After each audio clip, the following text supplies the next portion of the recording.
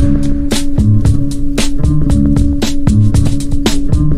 guys, this is Yasser from Ita Sports, and in this video series we're going to help out football or soccer players with their in-season, off-season or pre-season training and how they can benefit from it. Today's leg workout is incredible.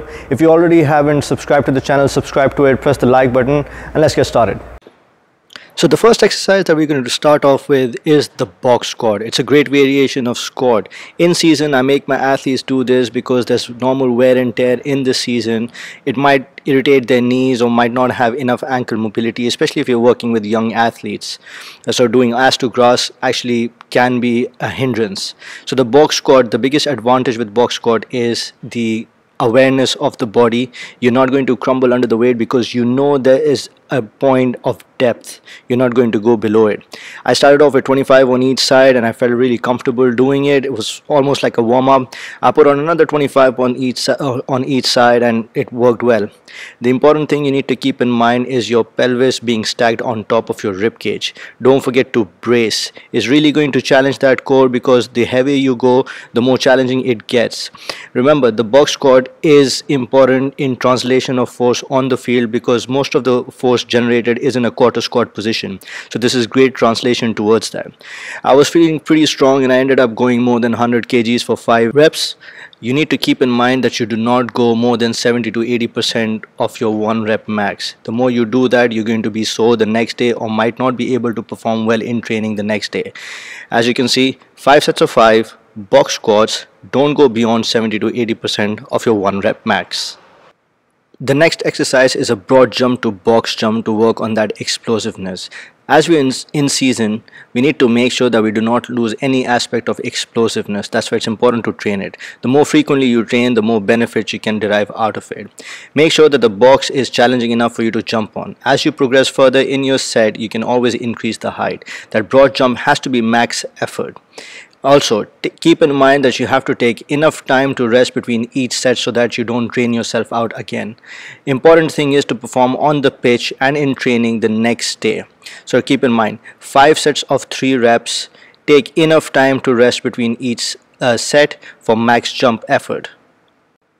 The third exercise is one of my favorites, the rear foot elevated split squat. Use a kettlebell or a dumbbell because what comes afterwards is important. Do 6 reps on each leg. Once you're done, put those weights down and go for at least 6 jumps. Make sure to get that knee as high as possible to drive it for more explosiveness. Take at least 2 to 3 minutes between each leg because you want max effort on that jump again. Training unilaterally is important for athletes because that's where we need to get rid of the imbalances. So we did box squats for double and rear foot elevated squat for single. 3 sets of 6. Choose the weight carefully. The next exercise is the repeated box jump to make sure we improve that ground contact time. That reaction has to be top notch. You can always progress by increasing the height of the box. Make sure the heel is up. Not going for volume over here again. 4 sets of 4. This means 2 on each leg. The next exercise, number 5, is the kickstand RDL. This is where it gets important because hamstrings take a lot of beating throughout the season. Hypertrophy is what we are looking at to eliminate any chances of injury. I have done a kickstand only because to place a lot more of influence on one leg at a time. If your leg is too far away from each other, you probably might feel it in the lower back. So like I made the adjustment over there, bringing my back leg slightly forward, you can do that too. Remember, keep the weight on the other arm than the leg you're working. Go for volume over here. Hypertrophy is key. Do not go very heavy to tax your hamstrings that they are sore the next day. Focus on that hinge, which is really important. Keep that back nice and flat. Have a slight bend in the knee so you can feel it. You will feel that the connection between the hamstring and the glutes, that's where this exercise targets the most. The reason I haven't done in a double leg form with a barbell is because to eliminate that imbalances if there are any. Training unilaterally is important. It gives you the best of both worlds with this exercise. So remember, 3 sets of 12, working on hypertrophy just to avoid injuries. The sixth exercise is a Nordic curl. We were going to work on the eccentric strength of the hamstring. Again, this one we're not going for volume as much because we've already taxed out our hamstring in the previous exercise. Use those arms to push yourself back. If you can do a full rep, that's okay. But I would recommend that you work only on the eccentric and not the concentric part of the hamstring. That will come in the next video at the end of the week for your second leg workout.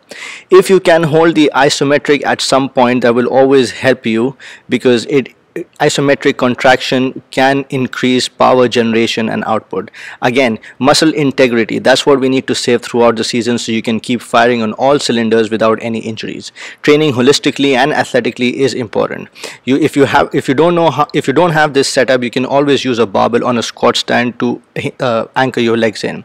4 sets of six focusing on the eccentric. The last exercise is an ab workout. This is extremely great for that core development. The ab rollout, if you can do it with a barbell, you can. If you have an ab roll, you can do ab wheel, you can do it as well.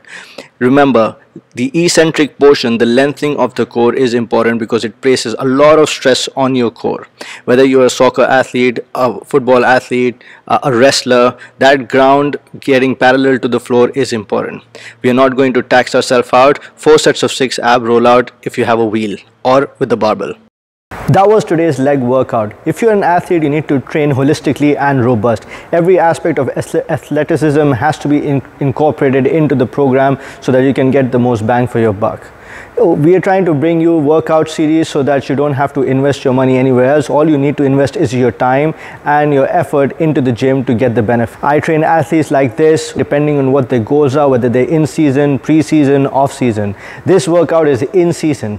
I'm going to go, now the summer is coming up, I'm going to go into off season. I'm going to get you brand new content so you can benefit. If you find this video helpful, press the like button, subscribe to the channel if you haven't already. Press the bell icon so you never miss another episode from us or a video from us. And as always, I'll see you next time.